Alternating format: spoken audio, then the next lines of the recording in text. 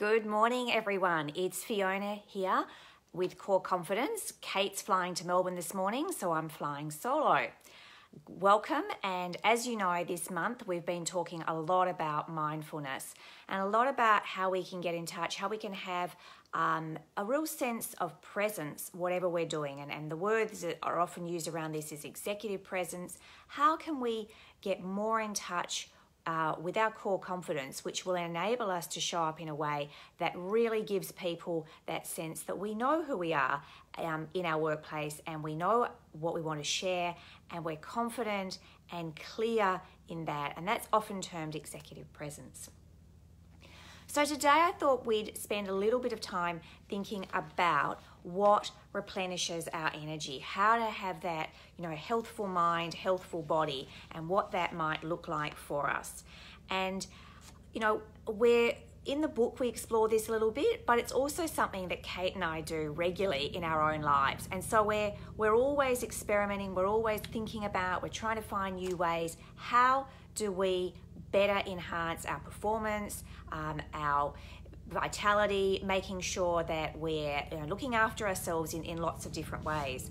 So in terms of that, I thought we'd speak about physical health and sleep and how that might affect health at work and what all of that looks like together.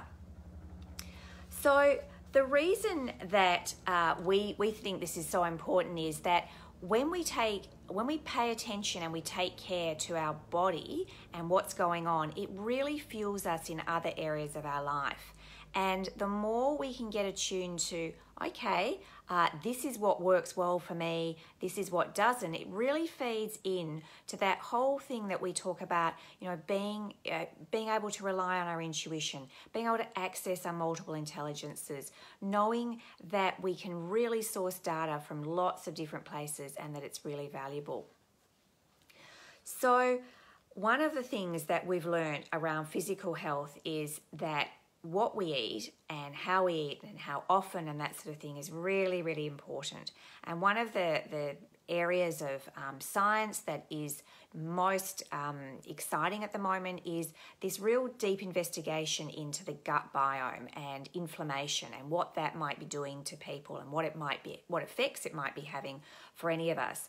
And that's one of the reasons that we think it's such an important piece to be conscious of what you're eating and to be conscious of what you're using as fuel for your body, because that's effectively what we do when we choose the food we eat. And it's one of the reasons that we also think detox is what works really well for us. We do that a couple of times a year just to give our body a little bit of a rest, a little bit of a time to slow down, to appreciate, to reset a little bit around food and around what we're consuming, and taking the time out to explore what our relationship with food is in a more conscious and enlightened way.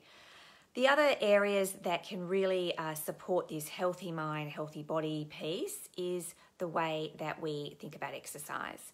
So, for most of us, exercise is something that, we attend to some of the time. It's not always a consistent practice. I can certainly put my hand up and say, there have been times in my life when I've been a lot more disciplined around exercise, but I have found over the last 10 years that making sure I get some exercise every day is really vital. So even if that's just a walk, even if it's a relatively short walk, but just being outside, being in nature, we know that also really replenishes us.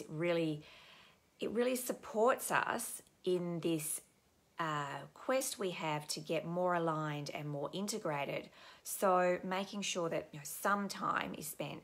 And for everyone, what we've also found is that exercise is find something that you enjoy doing. So, if it feels onerous, we tend not to do it, and we'll always make an excuse. So one of the ways is to find something that you actually enjoy. So I've got friends who do regular dance classes. That really energizes them. They love that.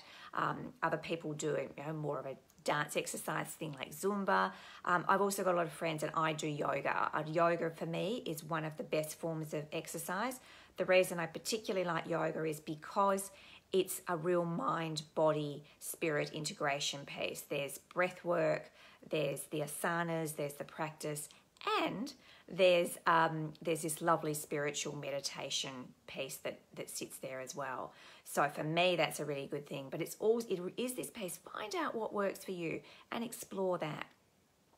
And in thinking about that, if for whatever reason you find exercise really quite challenging, one of the cool things to do is to find a buddy and make a commitment with them. And we talk about this a little bit in the book, that it's, once you make a commitment to someone else and you have to show up, then you're more likely to do it. And that's one of the reasons I'm part of a personal training group, because, we're committed. We rock up regularly, we do that, and that means that we are getting a certain amount of exercise, and it's also really targeted. It's helpful, it's useful to strength building and that sort of thing. So make sure you're getting the right food for your body, that you're exercising. And the other big one that is really crucial to healthy body, healthy mind is sleep. And sleep has been an ongoing challenge for me. I'm a great researcher in this area. I think I have probably tried literally hundreds of different methodologies and supports and ways to enhance and support me in sleep. I've always been had some issues around sleep, but it's changed. I found once I had kids, and then there was all the getting up at night and that sort of thing, it really seemed to throw me out for a very long time.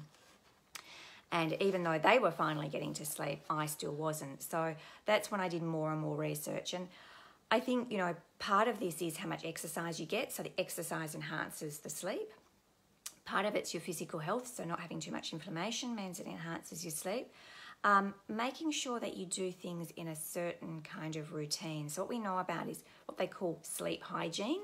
And that's a funny term, which is really around how are you setting yourself up to sleep well each and every night. So having a certain routine about the time that you start getting ready for bed, that you don't drink stimulating drinks or too much alcohol too close to sleeping, that you don't watch screens a lot in that last half an hour or 45 minutes before you want to go to sleep, that you maybe have one or two little rituals, that you have a night, a herbal tea that you enjoy, that you possibly put a mask on your face, or you just do a little bit of meditation. You do something that winds down, that gets you in the zone, so that you can be in the right frame for drifting into a really beautiful and effortless sleep.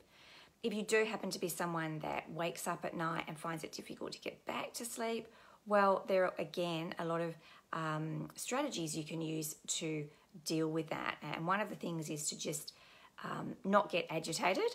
I know for a long time I would get really worried about, oh gosh, I haven't had enough sleep, and now I'm going to get up early in the morning, and oh my goodness, and that sort of thing. And I've really learned that doesn't help at all. So I just keep myself calm.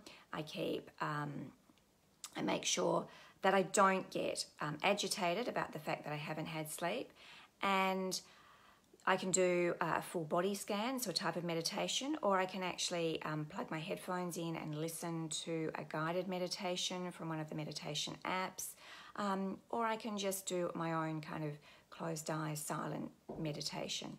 And I think what we find with all of these techniques is that the aim is to just be present with yourself. So it's like a virtuous circle, really. The more we can focus on that piece of, being present, being clear and calm, the easier it is to get the sleep we want, and also attend to all the aspects of our physical fitness. So core confidence draws from a lot of different areas, but one of the things we have wanted to share with you, some of the things that we do and some of the things that we've noticed works for other clients and people we coach.